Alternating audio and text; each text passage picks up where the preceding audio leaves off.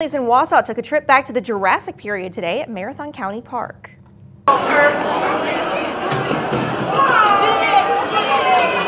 48th Annual Children's Festival took place today in Marathon Park. This year's theme, Today I Want to Be a Dinosaur. Organizations like Bikers Against Child Abuse, the Boy Scouts, Gigi's Playhouse, and more came out today to provide families with a day of dino-mite fun.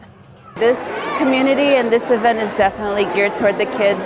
I love it. There's games, there's coloring, there's magicians we haven't seen yet, and there's face painting, so this is fantastic.